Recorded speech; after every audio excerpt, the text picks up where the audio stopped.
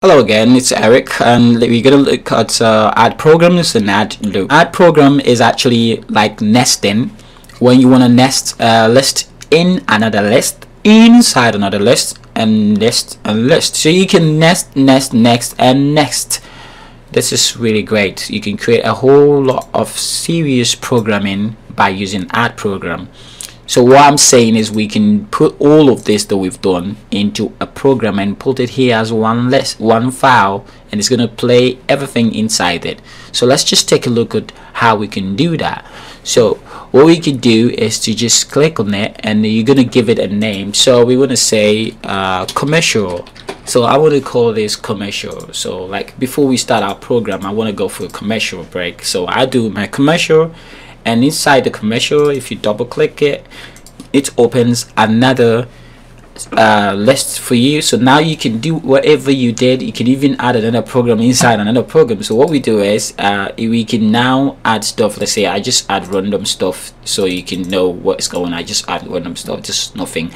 I can go back, and now what it is that if you ever go inside, it's got a different list. You can actually load a previous list that you've done. I can actually load something else in here, a saved project, whatever. You can load anything. You can also add media, do whatever you want to do inside here. So let's say we can set the road, and then we want to set to a little bit. I'll just trim it up. So let's say we have the milk and then the road in this commercial. So that's our commercial. We don't really have commercial, so we don't want to play milk again here. Milk and road is going to go off because they are in commercial. And after commercial, we want to play music, and we want to play our shop video. Actually, we want to play shop video. So that's it. So when you start it, it's going to go into that program, play whatever is in there, and then come back to play the shop, and then this one. So let's just see if it really works. So I just start it and then retime it, and see it's going to go inside this and start playing the milk. So you can see that if we dive inside now, you can see what is going on. It's playing milk now, and then it will come back down to play that one. So it finishes and comes to play the shop, exactly what we wanted. Alright, so that's so cool. So that's how you deal with it. So it finished playing this one and it came back to play this one. So what it means is that we can always duplicate the program, the commercial, and then let it play again. In fact, after the shop, we want to play commercial again, you can duplicate it, and you can change the name of the duplicate if you want, but it doesn't matter. So what is that if we start all over again, wait a second. Alright, so it's always a good idea to add a cut at the beginning. Yeah, I said it before, it's always a good idea to add a cut at the beginning and the end. It's very, very important. Yeah, so we're gonna go into that one and also put a cut at the beginning and the end. It's always good to do that. So and make sure that it gets that breathing space to start. So you can see that it's doing that again. If you go into this one, it's gonna play that commercial again when it gets there. When it gets here, it's gonna play the milk and stuff again. Let's see, it's gonna play the milk again. There you go. So it's playing milk, and it's gonna play the road video again before it comes to music. So let's save this project as test. I have a test over there. I'll overwrite it. So test. So once we save it as test, this is what we get. If you go, let's go into the folders. I just trying to load something. If you go in, you can now you have a folder called test, and in the folder you can see you have test commercial and test commercial duplicate. These refers to these ones that we created here. So that means it's a good way to, it saves it for you automatically, so you can manually open any of them like that. So you know, that's really cool, right? You can actually open it like that, and then that's really cool. So whenever you do add program, it always saves it for you. So one thing you have to bear in mind is that before you add program, for instance, if it's a fresh project and this project has never been saved, you can't just add program. It's going to tell you the project has never been saved, so you need to save before. So you want to make sure that your project has been saved before any other thing. But before you do that, you need to add any other thing, or you can add any transition, save it before you can add program. So that's how you can do. So what it is that all the commands that we did, we can do just commands and put them only in a program, organize our stuff really nice, in a nice way. So if we come here, what we did before with the commands, we can put all the commands in one program and then name them, and then we can reuse it along the line. So that's how add program works. We're gonna look at the add loop, and that loop is really fantastic. Okay, this is how it works. You can loop, you wanna put add loop. Let's just add one for now. And what the settings that it brings up is, it asks you for two things. The from row is actually where you want to loop from. So the rows have numbers from 0 to wherever. So if you want to start the loop from 1, you just want to put in 1.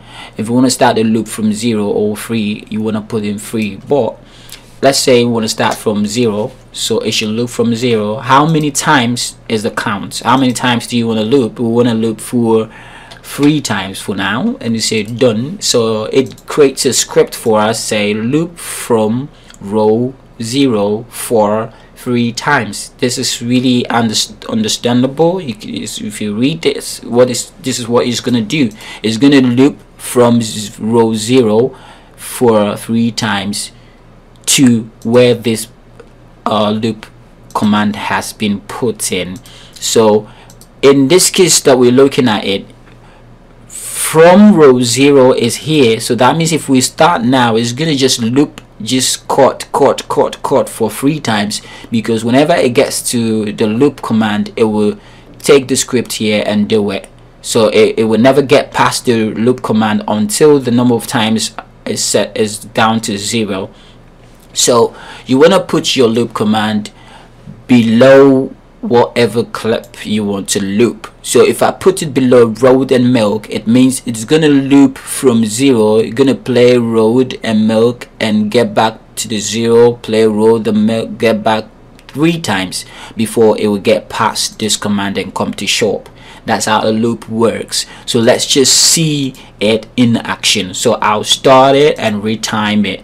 So this is what we want. We want to start from here. It plays the road. That's what it's doing. And take a critical look at the fort for 3 times. It's not playing milk. And when it gets to the loop, it will quickly go back to row 0. That's it. And starts again, and say now it's from row 0 for 2 times. That means it's done 1 already. And that's how the loop works. So if each time it gets here, it jumps back to the row that we put, and then it will do it for the number of times we put here before it goes to the next one. So let's see it again. It goes there for 1 time, so it's left with 1. We do it 1 more time and our loop is done. So let's see it again for the last time. I'm just gonna do that. It's not playing in this one, so it's gonna go for the last time. You say row 0 for 0 times. So that means when it gets here, it's not gonna go up again, it's gonna continue down.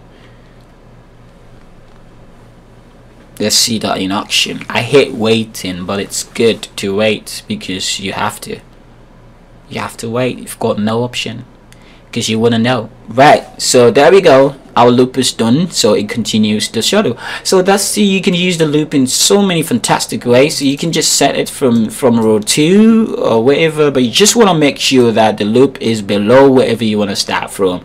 That's it for now. This series of tutorials about this should really get you started. Everything you need to know about vTask, you should get started put all these combination of stuff together and you're good to go. Alright, so one thing I never touched on was this hit retime and then all that. This from selection is actually when you want to retime and from selection is checked, it's going to retime from wherever is selected, so it's going to retime from here.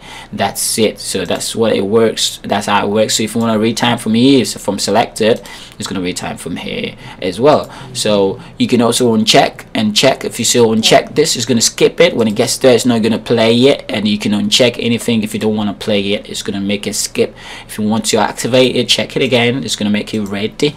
And then you can also double click anywhere, like I showed you in the earlier tutorials. It's the same as from selection. So if you don't want to use from selection, you can actually double click on the playhead and it's going to do the same thing. It's going to skip wherever is above it and then do the rest. So that's just about it. I hope to see you in the next tutorial again, because I'm going to take it on by doing special things. I'm going to do a series of how to do. So let your requests come in. And it's been Eric, and thank you for taking time to listen to me, because I've got a very sweet voice. The girls love it and everybody loves my voice. And I'll see you next time. Thank you.